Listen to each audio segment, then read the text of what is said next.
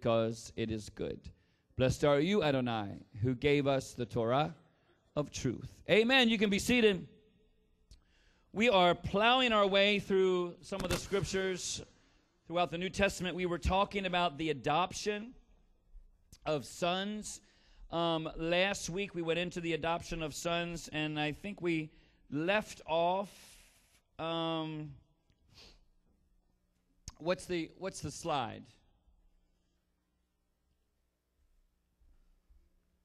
Oh, okay, that's the slides. So we talked about, I have it backwards. That's why I can't remember. That's what it was. We were talking about propagate and what it means to propagate. We understanding that we are moving from a child to a son, correct? That where we were? Glory to Adonai. Okay, let me get rid of this so I don't get confused, because, I get confused slightly. Amen. So, we looked at 1 Corinthians chapter 13. Can we go to Ephesians chapter 4, which I think is before that slide. Ephesians chapter 4. So we can look at Ephesians chapter 4 really quick, verses 11 through 24.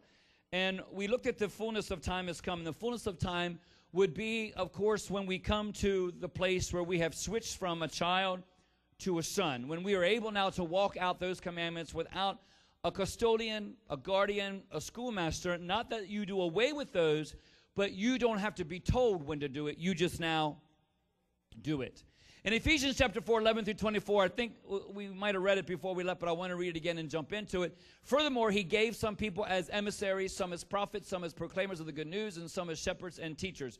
What did he give you?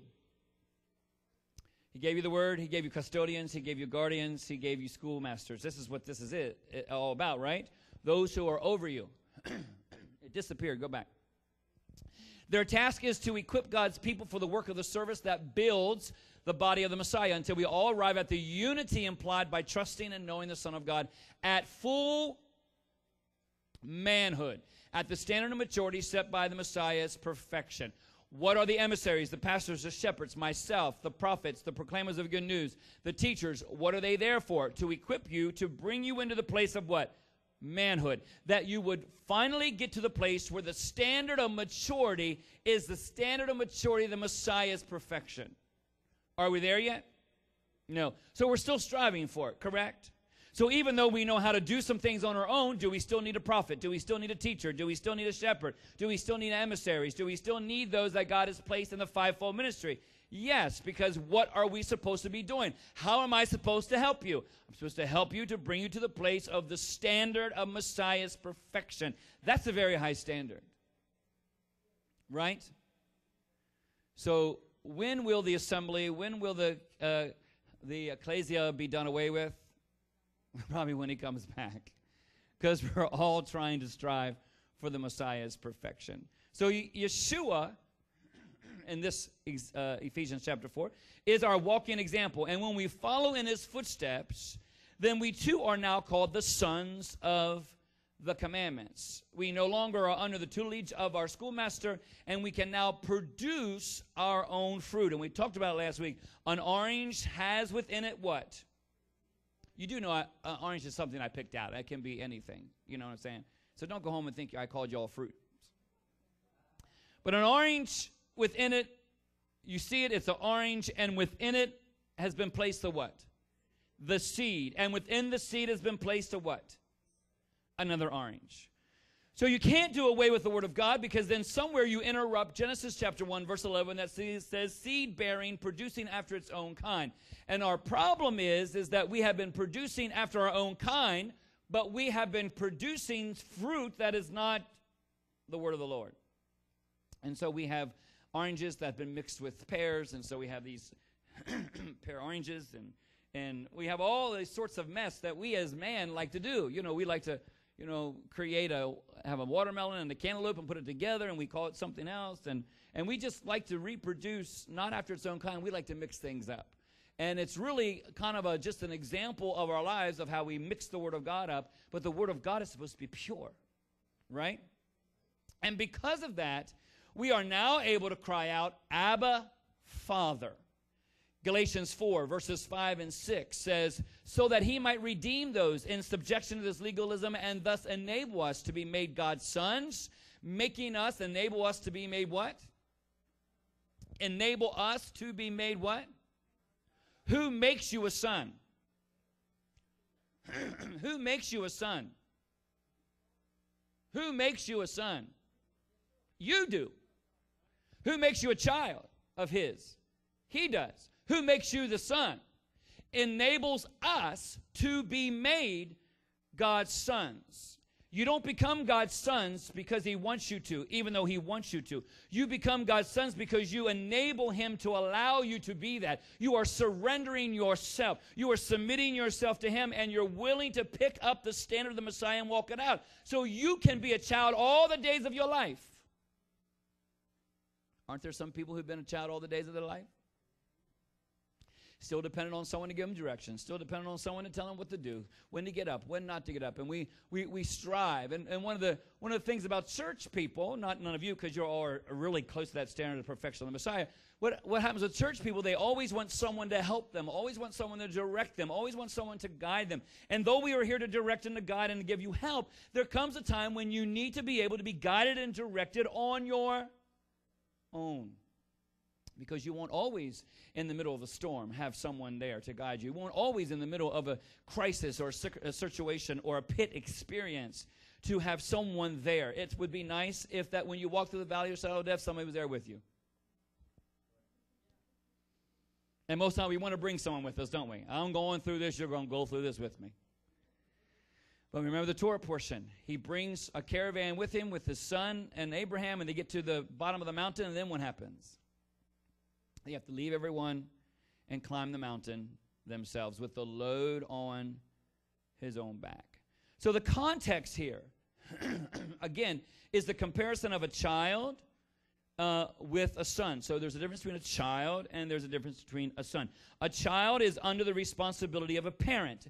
When we look at Hebrew, it's under the responsibility of a schoolmaster when we look at it in the Greek. And so they're underneath this responsibility until the time has come for them to fly out of the nest, kind of so to speak, correct? So the job is to fly out of the nest. Now, when I talk about fly out of the nest, it doesn't mean that you leave and find an island and do your own stuff.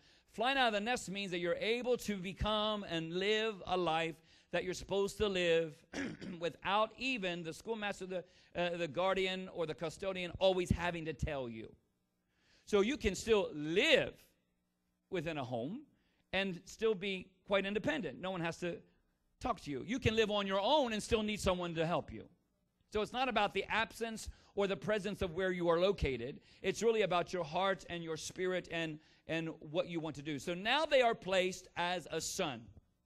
They have allowed God to use the fivefold ministry to bring them to the standard of the Messiah's perfection. And now they are placed as a son and have all the responsibilities and the inheritance of a son. You know why a lot of times we don't want to become a son? Because we don't want to have to do the responsibility. We want it to be someone else's. You know, the fruit of the Spirit is what? We talked about love and joy. And, so whose responsibility is it for you to have joy? Yours, not mine. What do we want? We want someone else in our lives to be able to say, you have caused me not to have joy. You have caused me not to have love. You have caused me not to have patience. Well, guess what? That means apparently you're still a child, because there should be nothing that you can do that could cause me not to have those things, because I am a son of the commandments. And therefore, because of him and his word and the Spirit of God living within me, I create my own love, I create my own joy, I create my own peace from the fruit. Amen? So it's not dependent upon you. Now, you can help me. Hello? Or you can make it really hard for me. But here's the thing. Sometimes you make it really hard. It just means I have to dig deeper. It just means I have to really depend upon the Word of God. How many's ever woken up in the morning and you're just not in a joyful mood? And you have one or two ways to go. You can remain in that state of not being joyful, which then means you're going to go downhill. Because if you're not fighting to have joy, it will take you downhill. As depressed as you woke up, you will be really depressed at the end of the day. Because the world doesn't help you. I mean, the world doesn't say, Pastor Jeff is depressed, so I'm just going to do everything I can to make him have joy. No, it's really the opposite. When I wake up and realize I am not really in a good mood, then what do I have to do? I'm going to have to seek the Word of God. I'm going to have to think on these things. I have to look at the things of God. I'm going to have to praise Him for what He's done for me. I'm going to have to rearrange my thinking process because guess what? My job hasn't put me in a bad mood. You hadn't put me in a bad mood. My wife did not do it. My dog did not do it. My children did not do it. My job did not do it. Walmart did not do it. Here's the thing. They tried to help me not be in it. But the fruit of the Spirit in my life says I can have it in spite of anything. Right? Now, that's that's a right and an amen, but that's really not easy to do. Hello? That takes a lot of work. I mean, after you fought for the first hour, you want to go back to bed because you have just fought to have joy in your life. You have fought to have this peace in your life. Now, remember, Abraham is our model, correct? And so when we look at the English word adoption is actually the Greek word, and there's the Greek word, heliothesia. And if none of you speak Greek, then it sounds Greek to me too. Or literally, it's to place as a son. In context here, it is the culminating process of a child becoming a son. Those of you who have adopted a child, right? There was a process for the Worthens and the Crutchfields and anyone else who's ever had an adopted son. There's a process in order for that child to become a son. It takes time. The Worthens, the Crutchfields, you had to go there and live how long? Forever. She just was back on vacation. She has to go still back there. No, it was like 3 months. So you were 6 weeks? What were you? You're not helping my sermon. I'm trying to give him an idea. It was a long time, since none of you will agree. It is over a month. They had to spend some money. They had to go to some different places. They wanted the child. They wanted the male child. They wanted the female child. But that child doesn't become a son until everything has been signed, sealed, delivered, and paid for. Right? So in context here, there is a process of a child becoming a son. And I like that because, you know, when you give birth to a child, and whether it's a male or female, let's just say a son, and they say, you know, congratulations, you have a son, what you should say is, no, I have a baby. I'm hoping he becomes a son. No, really. I have a baby. I hope she becomes the daughter of the commandments. I hope that she comes to the place of understanding where she goes from a baby to a child, and from a child to adolescence, from adolescence to finally becoming a son of the commandments, because that is my job. My job has been that I have received this very gift, the heritage of Adonai, and now my job is to train up or hanak this child in the way he should go, and that when he is old, or when he becomes the age of accountability, when he comes to the place of bar bat mitzvah, he will what? Not depart from it. That's our goal, right? Galatians chapter 4, verse 1 talks about what I am saying is that as long as the heir is a minor, he is no different from a slave, even though he's the legal owner of the estate. So Galatians 4:1, the heir is a slave, but when the fullness of time has come, he becomes, he's a child, but when the fullness of time comes, he becomes a son. And you become a son because you start following the Messiah. You become a son because you are placed in the Messiah, and now we too, because of the Messiah, have the opportunity to become sons of Elohim. And since Yeshua is the only begotten son of Elohim, correct? Yeshua is the only, for God so loved the world that he gave us what? Only begotten son. That means only one son. That means the orange has passed down and produced an orange, and with the seed in it to produce what? More oranges. So if Yeshua is the only son, then the only thing he can produce is just like he is, an orange, within him the seed. You can't be someone who's not like him if you're truly his son. You have to be like him. And even if you're outside and get adopted in, once you get adopted in, you become like them. Every once in a while when I am around the Worthens and Isaiah speaks or thinks his mind or says some things, I just look at him and I go, because it's just like Pastor Kenny has given birth to this child. It's just like they think a lot and talk. And I just look at them, I just go, wow. Because when they come in and then they start being trained, right? You start reflecting. So Yeshua is the only begotten Son of Elohim. Then we must be in him. And in order to be the sons of Elohim, we have to be in him. So if you're not in him, you then could be a child, but you're not and have not yet arrived to the place of a son. Now let me add that the custom of inheritance is that my father passes on his inheritance to me, right? And if I am a child that's still at home, still under the schoolmaster, I am an heir, but through my youth and lack of maturity, I cannot receive my inheritance.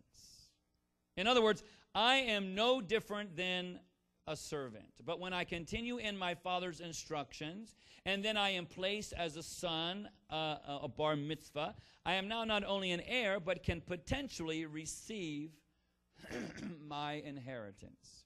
We do see that Yeshua when he began his ministry, he began to produce healing, deliverances, and stuff like that. Why? Because when you become a son, then the inheritance becomes yours. This is the subject of Luke chapter 15, verse 11 and 12. Remember the subject of the prodigal son.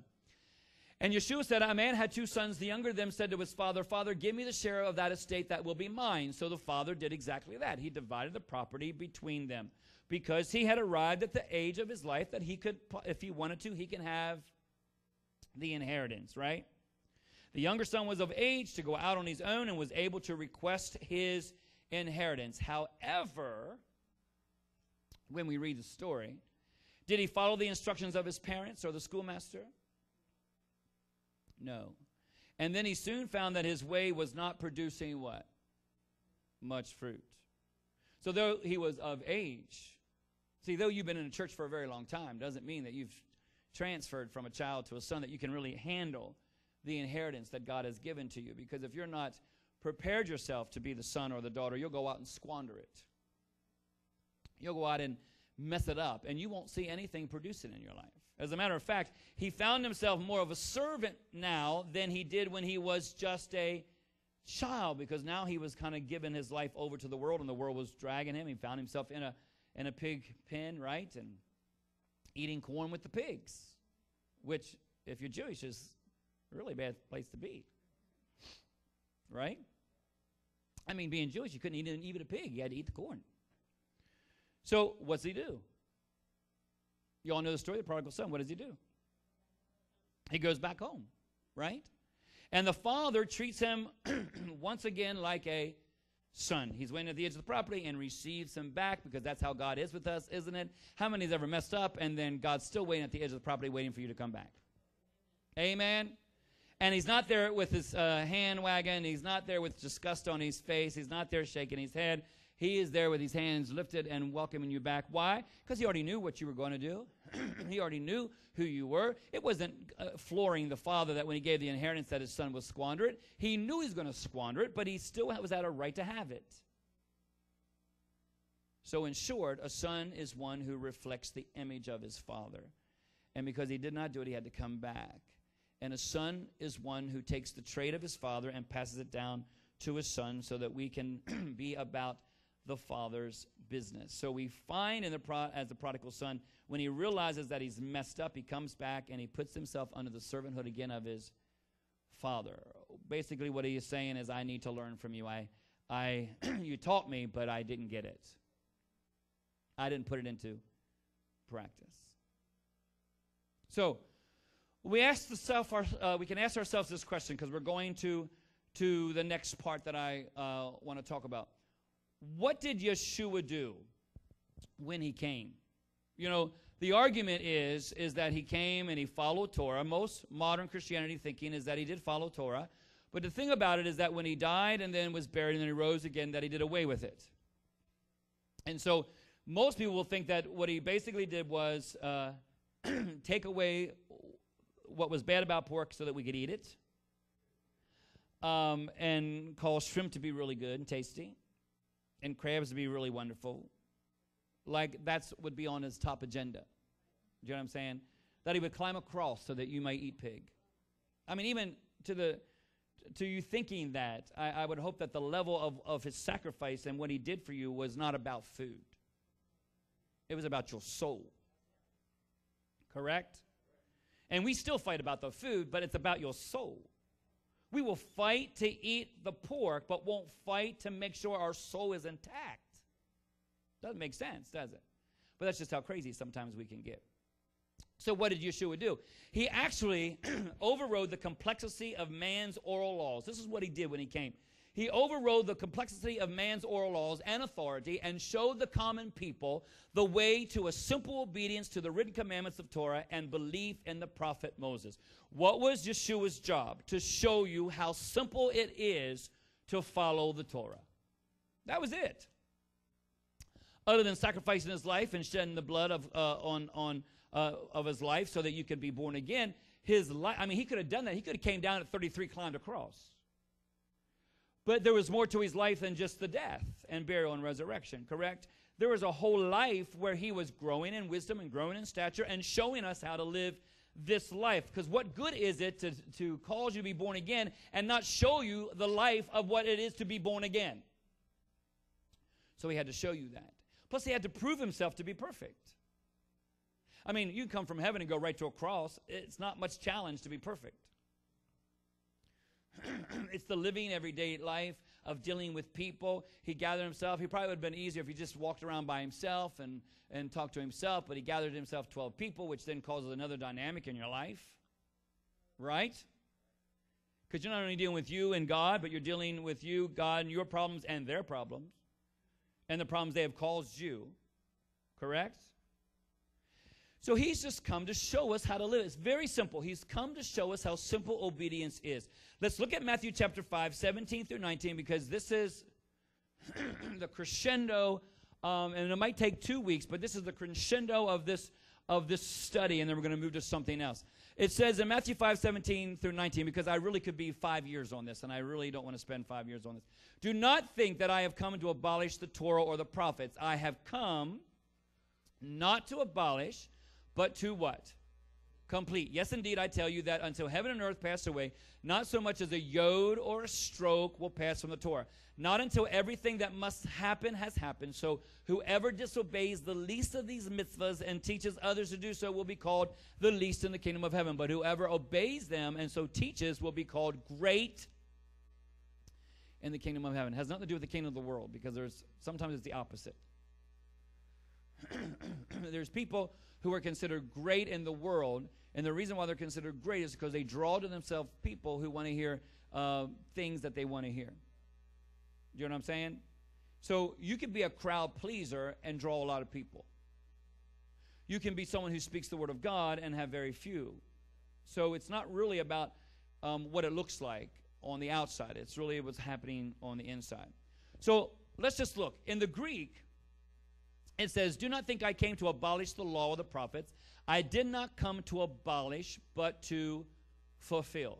In the Aramaic, it says, do not think I came to loosen the law or the prophets. I did not come to loosen, but to fill it up or to interpret completely or correctly. I want you, if you don't mind writing in your Bible, where it says, I have not come to abolish the law, I want you to, above that abolish, put loosen, because that's very important for us to understand, because there will be some very powerful truth. Because remember, what did Yeshua say to Peter? You will bind and you will loose. And in Catholicism, and not to dog Catholicism, but in Catholicism, what that really means is that the Pope has the power to change and shift the ordinances and the structure of the Scriptures, because God had given Peter that responsibility, that you can change it according to times and society and what they think. That is not the interpretation of the Aramaic or the Greek or the Hebrew.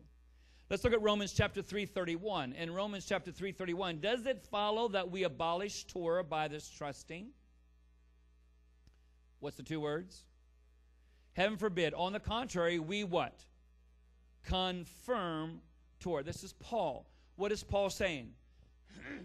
Because I moved from here, and most of you who've been with me in the study know what here is. It's me trying to live the Torah without Yeshua and trying to make my way to heaven. But if I fail one part of the Torah, I failed of all. So therefore, the wages of my sin will be death, because I cannot work my way to heaven. Someone say amen for that. But I have come over here and I have trusted Adonai and I have accepted him as my Savior. Therefore, I trust him. So I live under grace. I come in through grace. But coming in through grace doesn't mean I got and did away with the Torah or the obedience of the Torah. It just means I live out Torah now under him, not trying to fulfill my own way, but under him who has made a way where I could not have made. And then if I fail Torah, he is faithful and just to forgive me. So Paul was saying, does it follow that we abolish Torah by this trusting? So if I come and accept Yeshua as my life, does it mean then that I abolish Torah? And what does he say? Heaven forbid. On the what? What does contrary mean? The opposite is true. We don't abolish it because we came in through Yeshua. We what? Confirm it. Which means we now, through our lifestyle, confirm that we have come in through Yeshua because of our obedience to the Torah and the way that we follow the Torah. We do not nullify nor cancel the law through faith. In the King James it says, but it may never be. On the contrary, we establish, make certain the law. We now make certain that we follow the law because of Yeshua. The Aramaic word for fulfill is amela, the root word mela, to complete. This completion is not one that results in destruction, but better understanding of the promises made. So he's not come to bring it to a place of destruction, but he's come to make a better understanding of what it means. Because before, we still do to a certain degree, look through a glass dimly, partially. We still even in our life with Yeshua, this is still foggy sometimes, isn't it? It takes the enlightenment of the Holy Spirit. It takes the power of the Holy Spirit. There are things that we are learning now that actually were still in the Bible. You do know that some of the newer things that you're learning didn't just come in the last 5 years in the Bible. You do know it's been there since the very beginning of the creation of this Bible in this written form and was there at the times of Moses. It's just coming to light to us in a different way. So it's always been there, correct? It's the completion. So it doesn't come to bring destruction. It comes to bring understanding. And aren't you glad you're becoming more of the understanding of what it means? And we've got a long way to go, correct? Well, look at Luke 1:14. Let's also look at John 1:14 so that you might know how well founded are the things about which you have taught. John 1:14. The Word became a human being and lived with us, and we saw his Shekinah, the Shekinah of the Father's only Son, full of grace and truth. So we look at that word know, and we look at that word full, and we find that complete or full, again, is the Aramaic. Fulfill also means to have a proper understanding of a scriptural passage, such as recognizing a precise fulfillment of prophecy. When Yeshua says, this word is fulfilled in your hearing, and he said that in Luke chapter 4, verse 21. This word is fulfilled in your hearing. What he was saying was this, that he is the goal or object of that prophecy and has now arrived on the scene to do his mission as specified according to the prophecy. So when the prophecy says a child is born, a son is given, Yeshua can say, I am the child and I am the son. I am here. I have fulfilled that prophecy. What you thought it was, I am here. Here I am. So if you came tonight and someone said, Pastor Jeff is coming, and I'm not yet arrived, when I get here, I can say, I am Pastor Jeff. That means I have fulfilled what someone has said I was coming. Hello, here I am. If the fulfillment has not yet happened, as in the case when Yeshua says in Luke 24, verse 44, all that is written in the Torah and the prophets must be fulfilled, then it means quite obviously that it has to be kept or adhered to, which is the exact opposite of passing away. So in Matthew 5, when he says, not until heaven and earth has passed away, that means we still have to adhere to it now. We still have to keep it because heaven and earth has not yet what? Passed away. So he has come to complete it or show us how to live it, because the obvious is that it's not done away with yet. The obvious is you still got earth underneath your feet. Correct? You might live in the clouds, but the earth is still here. That is why he says, he who keeps or fulfills my words shall not taste death. He who fulfills my words shall not taste death. Look at John chapter 12, 25. He who loves his life, what? Loses it. But he who hates his life in this world will keep it safe right on into eternal life. So if you love your life, you will end up losing your life and yielding yourself to this word. And when you yield yourself to this word, what does it do? It brings you life, and that even when you die, it takes you to where you want to go. Don't miss the sign. Don't die and realize you're going in the wrong direction.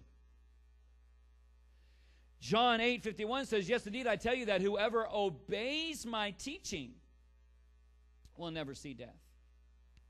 I think that's a very important verse, because it kind of, and again, I'm not belittling or taking away from your salvation, but there is a definite never see death falls on obeys my teaching. There's an assumption already that they accept him. There's another part of your life that means you need to obey. Right? I mean, I didn't say that. He said it. I don't know how you can tear it apart and change it. I tell you that whoever obeys my teaching will never see death. So while keeping or vindicating Torah, it's the true meaning of the word fulfill. I need to keep it. I need to vindicate it. I need to confirm it. So let's look at the word then, destroy. I have not come to abolish. I have not come to destroy. Well, destroying the Torah is an equivalent to the English phrase to break the law. So if he says, I have not come to abolish it or I have not come to destroy it, actually he can say, I have not come to break the law. I have not come to what? Loosen it. I have not come to what? Release it or unravel it. In modern Christianity, what do we think that he did? He came to loosen it. He came to unravel it. He came to unhitch us to it. But Yeshua said, I have not come to unhitch you from it. I have not come to unravel it. I have not come to loosen you from it. Right? Because we think somehow to be loosened from something causes freedom. But when you loosen yourself from the Torah, it causes the wages of sin is death. So to unloose yourself from the Torah will bring death to you. To bind yourself to the Torah will bring life to you. Which one do you want, life or death? I want life. Blessing and cursing are in the Word of God, in the Torah. And we have examples, Matthew 27:17, John 19:10, Acts 26:32, just to read one. So when a crowd had gathered, Pilate said to him, whom do you want me to set free for you, Barabbas or Yeshua, called the Messiah? So we have this loosen. Who you want me to loosen? We have that same word, okay? Now, besides use in the normal day-by-day life, loosen also had legal ramifications in the context of properly interpreting the Torah. So let's look at Matthew 16:19. I will give you the keys of the kingdom of heaven. What do you think the keys are? His word. These are the keys of the kingdom. He said, if you follow Torah and teach it, you will be great in the kingdom. That's a good key to have, right? And if you do not follow it and teach others not to follow, it is the least in the kingdom. And we already said, when we come into Yeshua, does it do away with it or does it confirm it? It confirms it. And when we are obedient, there's blessing that comes our way. That's a very powerful key, right? So I will give you the keys of the kingdom, and whatever you prohibit on earth will be prohibited in heaven, and whatever you permit on earth will be permitted in heaven. I give you the keys of the kingdom of heaven, right? Whatever you prohibit on earth will be prohibited in heaven. Whatever you permit on earth will be permitted in heaven. Loosen also had legal ramifications in the context of properly interpreting the Torah. So Yeshua was actually saying to us, to Peter, okay, the basis of Yeshua's teaching about binding and loosening is I give you the responsibility to be able to handle and pass down the proper interpretation of the written commandments. As a man of God, he has given me the power to loosen or bind, not change, but by the Spirit of God, give you some sort of an understanding of the interpretation, which is what I'm doing to you tonight, which is what I do in Torah portion, which is what other people do when they try to articulate the word and share the word of God. And all of you who've been behind the pulpit, you get behind the pulpit and you preach the word of God. You're trying to give an interpretation of the scripture that you have read. You're not, hopefully, trying to change it, but you're trying to give a proper understanding of it. It's hard sometimes, isn't it? But we want to make sure the word is sure. We want to make sure the word is straight. We want to make sure that, like the Bereans, that we study it so that there is the truth behind it, not falsehood behind it. So what was the job of Peter? Peter's job was not the job to decide what was going to stay in and what was going to go out. His job was, what can I give to you, handling the proper interpretation, loosening and binding that interpretation and showing you. So when someone comes and says, what does it mean to have forgiveness? His job was to interpret that and either loosen them or bind them to that part of the commandment which they either were doing or were not doing. He had the ability to get that interpretation.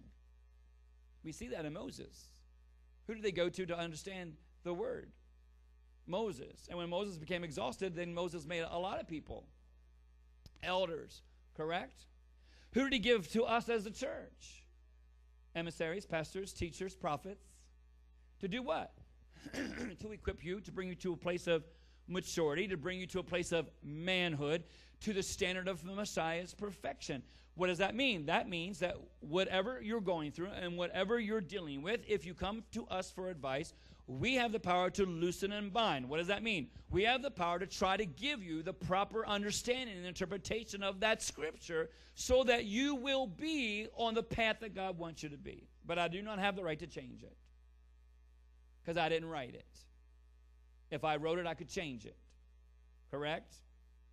But I didn't write it. Did you? You will have the right to change it if you wrote it. But you didn't. And in fact, what kind of Yahweh is saying is, Peter, you have the ability to interpret. And really what he's basically saying, so that you don't make a fence around the Torah. Now we know that the Talmud, the Mishnah, is really a fence around the Torah. And though it can be used for good, we also know it's used for bad. And so what Yeshua really came to do was tear down the fence because the fence became too hard for people to do. Right?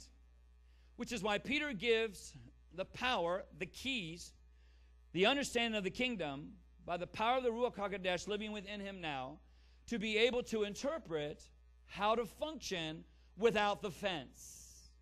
Because the fence becomes too hard. Right? And we already know what Yahweh said. That you are not to add to the word of God, which I'm commanding you, nor take away from it. So we know that binding and loosening is not someone who's able to take away and add to it. Because we have to interpret that verse in Matthew through the Torah, and the Torah says no one can add nor take away from it. So apparently then we have to look at it in the Hebrew, we must look at it in the Greek, and we must look at it in the Aramaic and not in the English, because in the English, to us, we can loosen ourselves from it, which is untie ourselves, or we can bind ourselves to it, and that's Peter's job, and Peter can do whatever he wants with it, but Peter was not there to reconstruct and change the scripture, which is why what is clean is always going to be clean, and what is unclean will always be unclean, and what is right will always be right, and what is wrong will always be wrong, and what he said will always be said, and where the Sabbath is will always be Sabbath. No one can change it. The festivals will never change. They will always be the same, because he's the same yesterday, today, and forever, and what he wrote, he already wrote, and he's not not changing it because he's not a fickle God like us. We like a fickle God because we can change with the wind. Today you feel like forgiving someone, tomorrow you don't necessarily do. Because it really depends on who you're looking at. Right? Oh, I like you, so I'm going to forgive you. I am going to overlook some of the things in your life. You is another situation. They did the same thing. Yeah, but I like this one. Don't like this one. Right?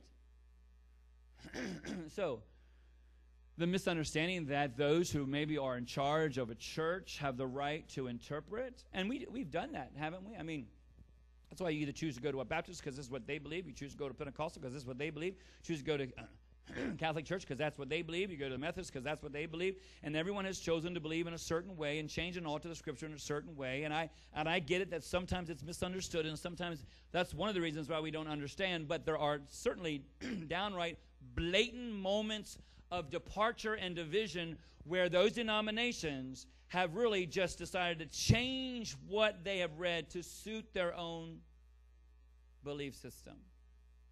We will naturally have some disagreements. We will naturally have some moments when we don't really understand, nor maybe we interpret slightly differently.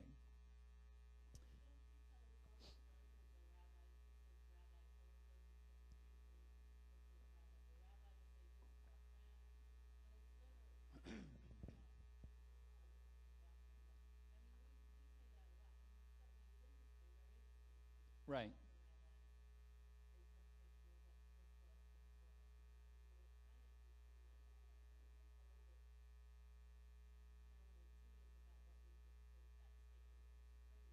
Right. Well, and again, who did he give it to?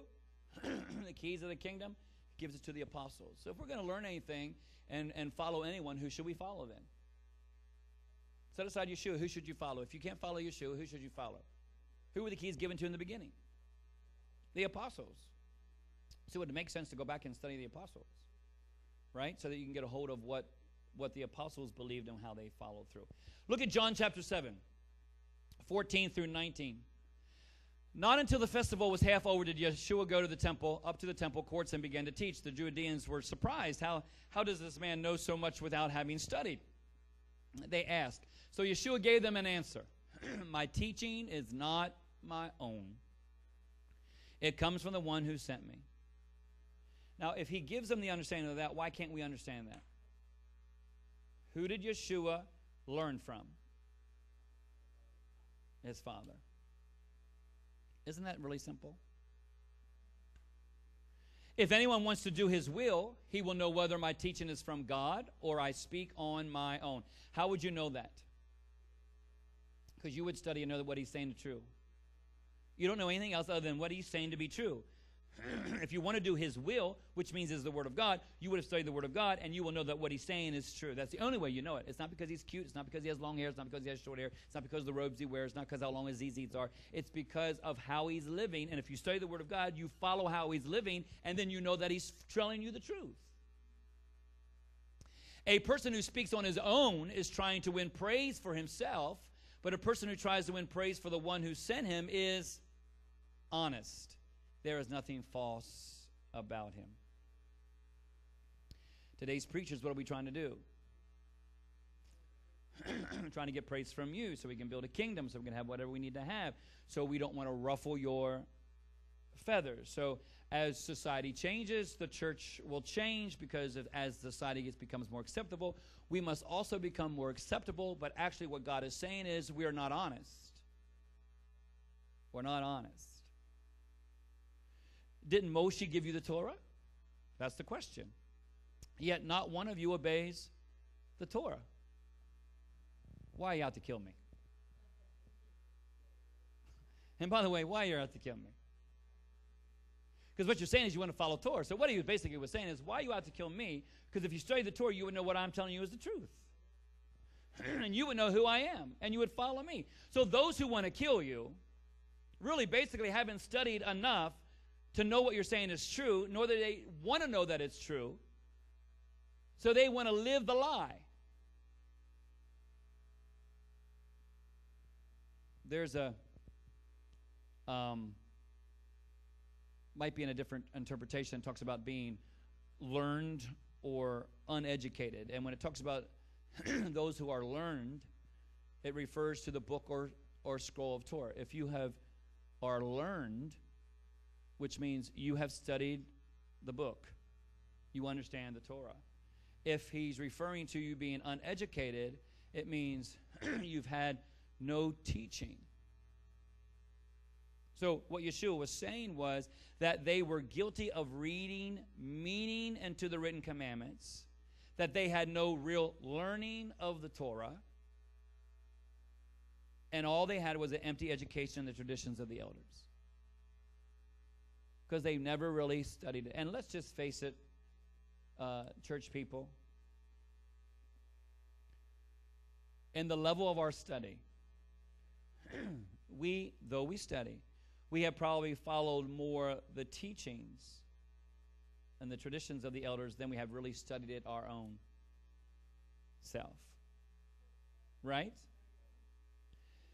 You know, I give to you every Saturday the Torah portion. Some of you will read the Torah portion, but I would venture to say, and this is not to dog anyone, but I would venture to say that we don't study that Torah portion all week long because, you know, it's not a surprise what's coming. You know, it's like the same every year. So we will come and we will sit and we will listen. You will listen to me expound on the Torah, which is good because there's a certain segment or position that God wants me to bring out. And so you might, even if you did study, you might not get the same thing that I'm studying. But my point is, it should ring true to you, not because it's coming from my mouth.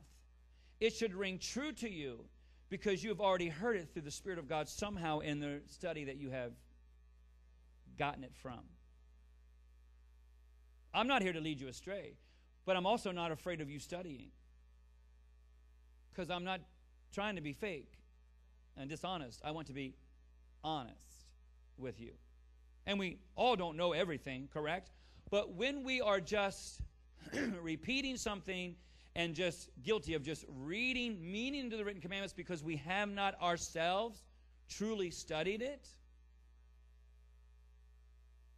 If you, and this is just a very obvious thing. So if you, and again, I'm not, elevating, but if you said to someone, Saturday is the Sabbath, and they return to you, no, it's Sunday, it's been changed.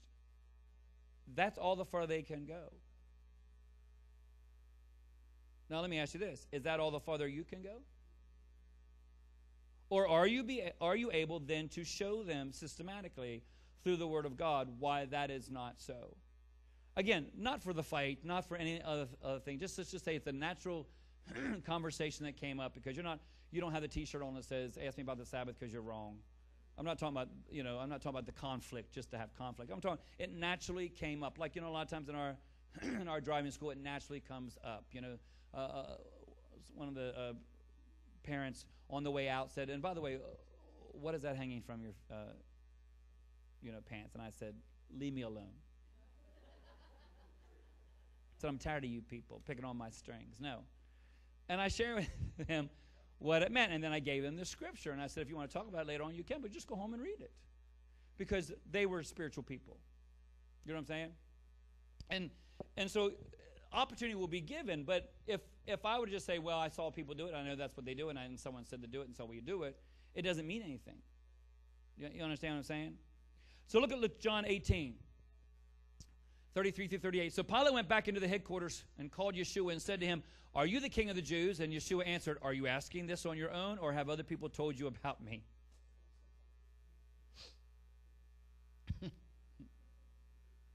You all don't get sometimes. Yeshua is just right in there. Do you know what I'm saying? Pilate replied, am I a Jew? Your own nation and head Kohanim have handed you over to me. What have you done? And Yeshua answered, my kingship does not derive its authority from this world's order of things. You need to underline that, because if you are his son and you have been reproduced by him, then your authority is not from this world's order either.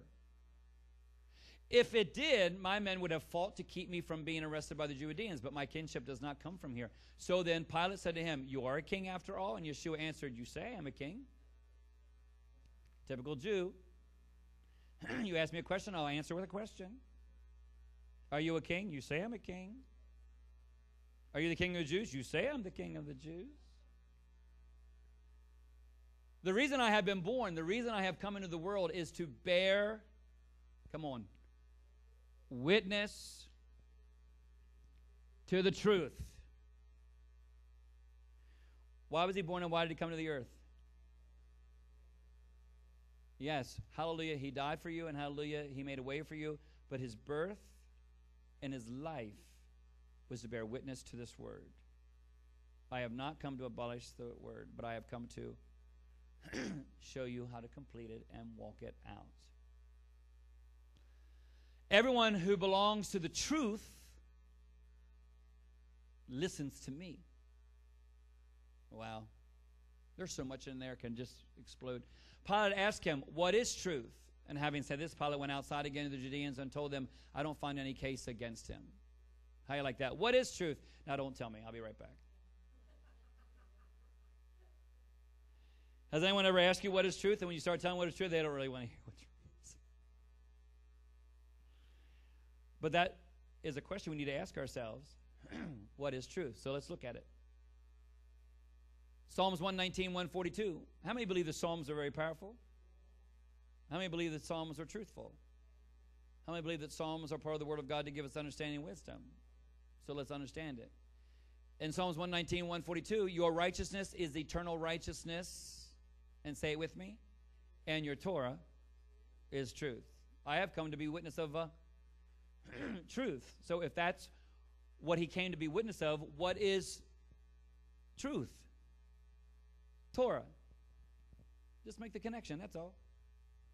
Psalms 119, 151. You are close by, Adonai, and all your mitzvah are truth. I am the way, I am the truth, I am the life. Because if you come to him, because he's the way, he will lead you to that truth, and that truth will bring you to life. Life here and life eternally.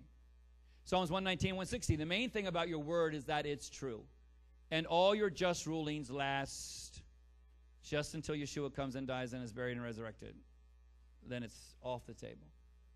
No, it lasts forever. If his word says that they last forever, then does that mean they'll probably last forever? Yes. John 17, 17. Set them apart for holiness. How are they going to be set apart by holiness? By means of the truth. And then he tells you, your word is truth. How will you be holy? This will set you apart. And you know it'll set you apart because 80% of the world's not doing it. And when you do it, it really sets you apart. Right?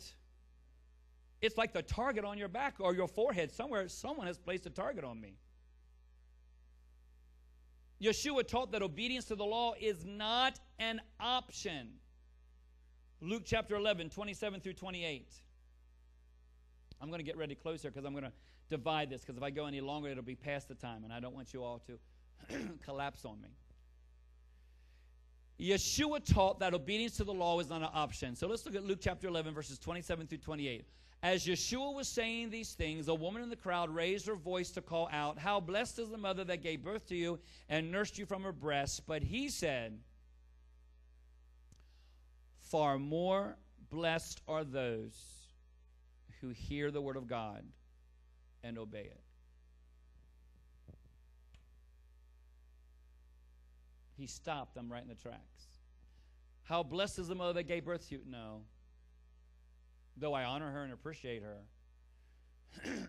far more blessed are those who hear the word of God and obey it.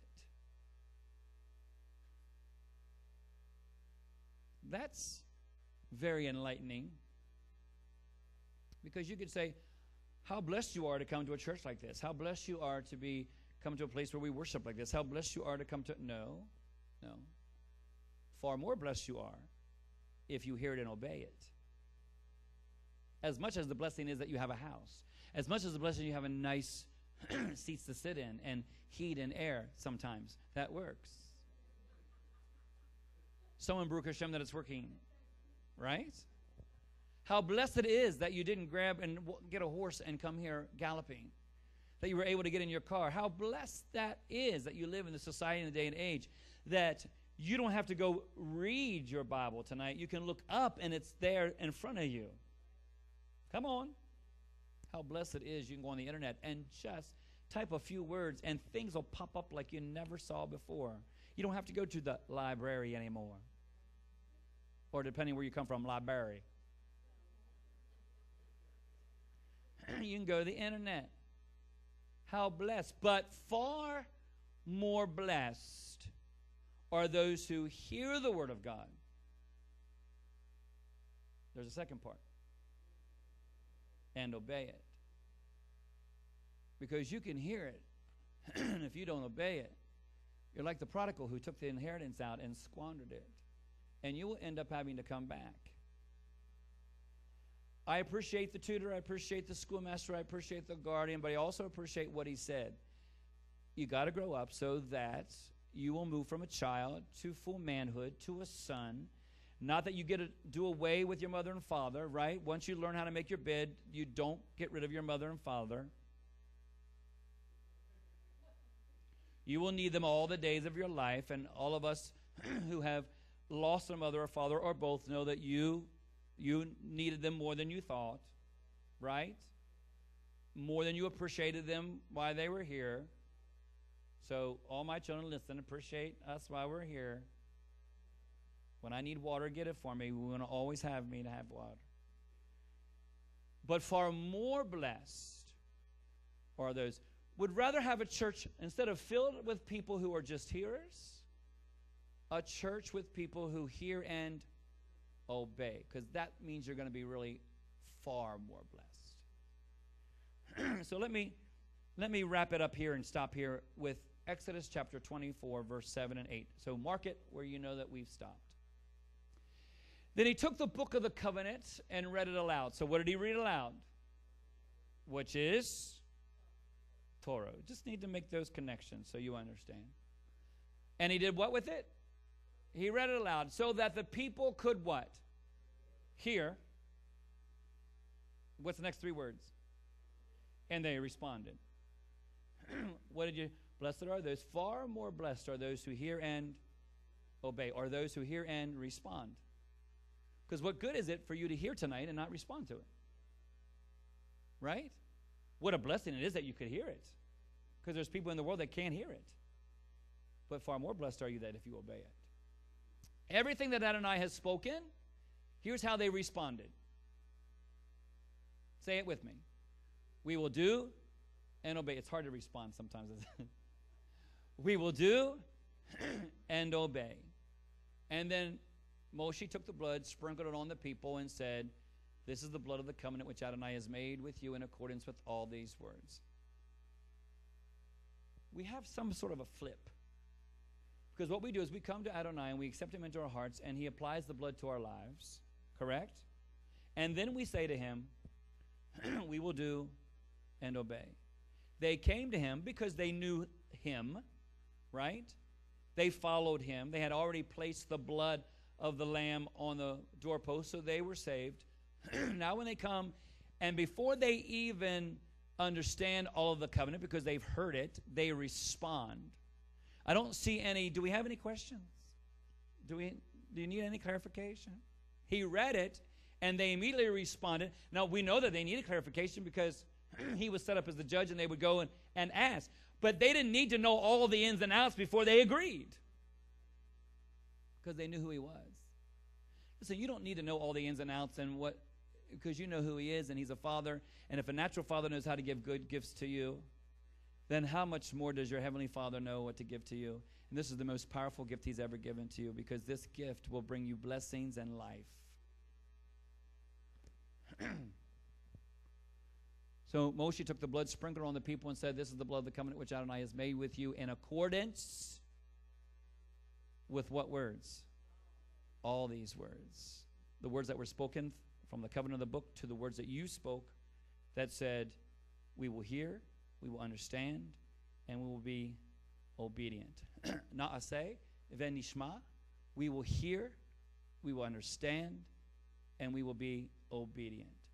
You need to put that beside your bed, because every morning that's what you need to say to him. I have heard you, I understand you, and today I will be obedient to you. Na'aseh v'nishma, today. And sometimes when you're in a moment, when you're having that moment, when you're having a decision whether to follow him or not, you need to have that memorized. So when unforgiveness rises up, you say, no, I have heard him, I understand him, and I will be obedient. Wouldn't that help us a lot? If we could memorize that and just have that. Some of you would probably be saying it a lot.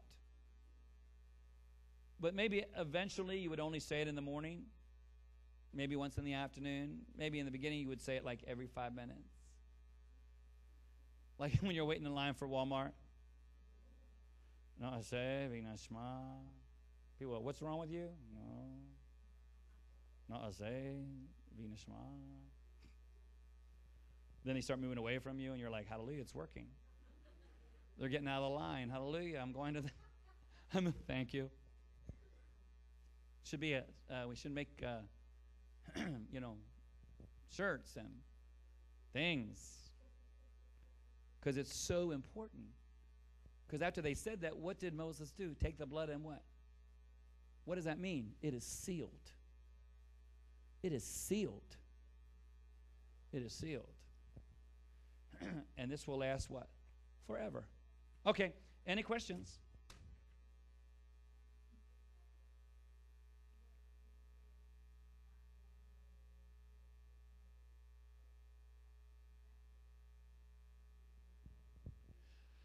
The jots and the tittle are when they write Hebrew, I don't know if you can find, can you find something? Okay. He's going to find, we're going to show you a jot and a tittle and a jot, I think. Maybe underneath my foot we'll find one. No, it's not my foot. No, it's not my foot. But when they're writing Hebrew, sometimes they become very fancy with crowns and accents and different things, and so they would be the jot and the tittle. So even those things matter, even beyond the words. Those see that I'm coming. So like the small letter, here is a jot. Here's the tittle. This is the crownlet. So all of this matters. And remember, I said, I think maybe it was last week that. The rabbis say that when he created the earth, when the Messiah will come, he will show us even what lies in the spaces. So that's the tittle and the jot and the crownlets, and that he even interprets those.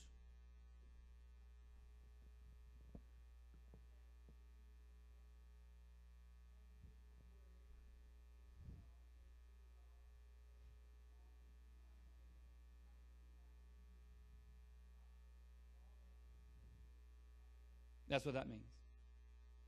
In some shape or form, that's what that means. We do know that some are, again, suspended for the simple reason there's no temple. So those that have no temple, when the temple is reinstituted, they will also flow. We also know that some laws have to do with if you live in Israel, and we don't live in Israel, so you have to live by the law of the land. So those are only things that are shifted and different. But we know when Yeshua comes, and he is the government through all the land, then those things would be reinstituted, because it's taken on a different change slightly. You know what I'm saying?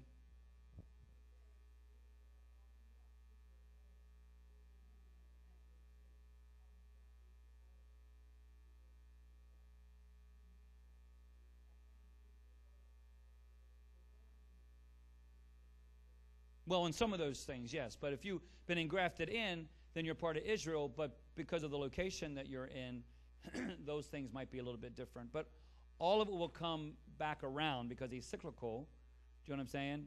And so, though it's not able, we don't have we know we have a high priest, which is him, but we don't have a Levitical order. We don't have the altar to bring sacrifice to. So that's why we still bring sacrifices, and they still bring sacrifices by our prayers and our thanksgiving.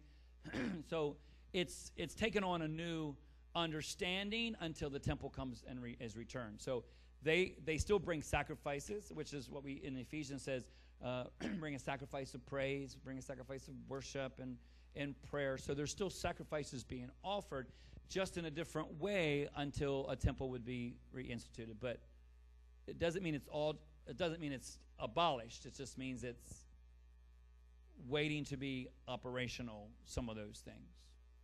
For instance, you have rules in your house about a child. If that child leaves, the rule is still set. It's just not in operation because there's no child there. You didn't change the rule.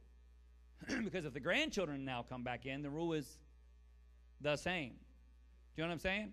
Don't touch the knickknacks. I'm just remembering my childhood from my grandmother. Don't touch the knickknacks.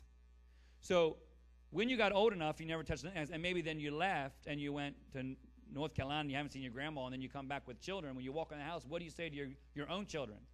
Don't touch the knickknacks. Though it was seemingly to be suspended because there was no one there to touch the knickknacks, it was still there until someone comes in to touch the knickknacks, and then that law is still enforced. Does that make any clarity? So there's a sacrifice to be given on the altar. There is no altar, so we give it in a different way. But if the altar is erected, we would bring a sacrifice, because that has not changed. It's just not there to give.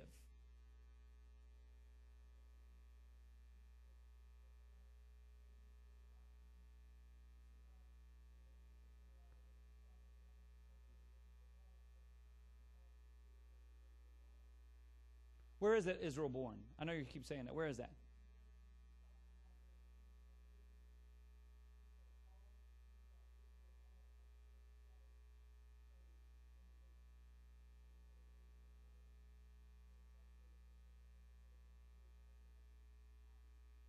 Where is that? You all know? Can you? Yeah, he's looking for it. He's looking for it.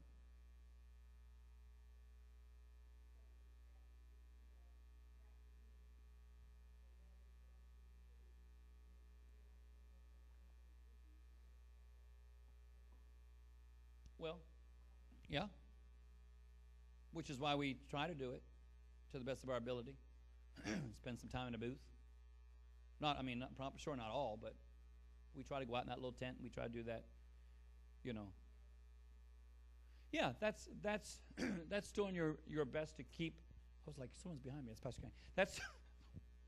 That's doing your best to keep those commandments. Yes, as simple as that is, which is why we eat it. That's why we erect the tabernacle. We eat underneath the booth, trying to assimilate, not trying to assimilate, but trying to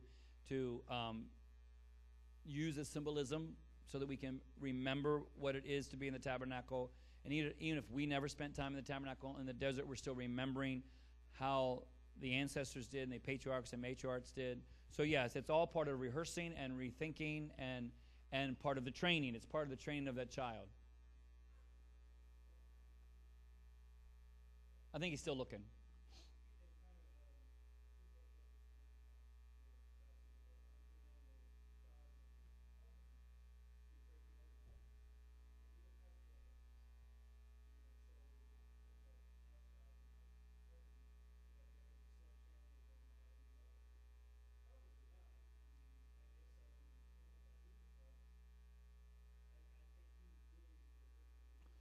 Well, he's doing it for clean and making sure that no disease.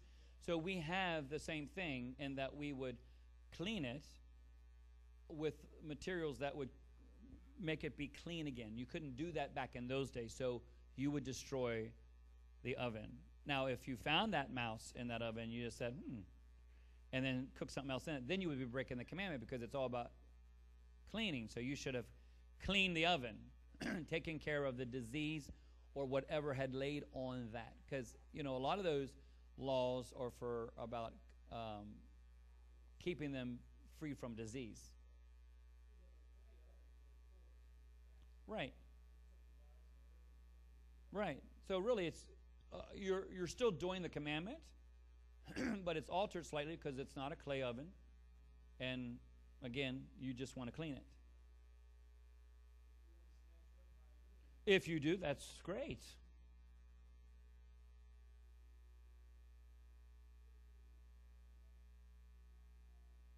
You are to live in Sukkot for 7 days. Every citizen of Israel is to live in a Sukkot, so that generation after generation of you will know that I made the people of Israel live in Sukkot when I brought them out of the land of Egypt. I am Adonai, your God. So, live in temporary shelters for 7 days. All native-born Israelites are to live in such shelters, so your descendants will know. Let's say this is blessing ordinance in the 7th day. Live in temporary shelters for 7 days. All native-born Israelites are to live in. Is that the same? It's just a different interpretation? Oh, okay. I was like, am I reading something different? Which one is this one? And which one is this one? Okay. So, all native-born Israelites, every citizen of Israel is to live in a Sukkot. You do see the difference. Do you? One would say all native-born, which gives the idea that these commandments are only for Jewish people. This interpretation, which is from the Complete Jewish Bible, which would be more along the line of what it said in Hebrew, every citizen of Israel to live in a sukkah. And we know that you don't have to be native-born to be a citizen, and that if you're born again, you've been engrafted into the citizenship of Israel.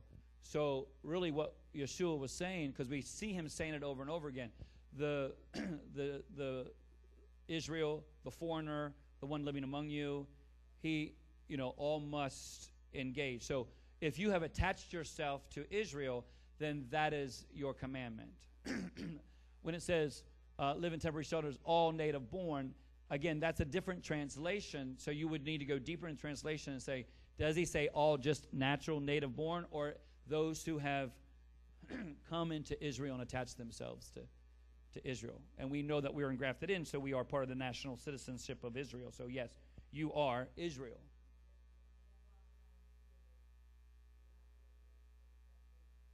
Right. Right. I mean, to fulfill this completely, you would need to get a temporary booth and make T and Antonio live out there for you.